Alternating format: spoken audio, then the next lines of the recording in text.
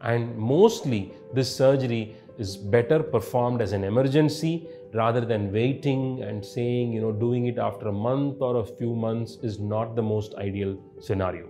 The reason why I'm saying this is, appendix once identified, what happens is two things can happen. One, the surrounding intestines and the fat in the abdomen can start to come and stick together with the appendix and form what we call as an appendicular mass. Now that's a complication of an appendicitis. Now leaving the appendicitis into another level is a complication. That is called as an appendicular mass. Sometimes pus can surround this appendicitis, and that can lead to multiple higher problems called as an appendicular abscess.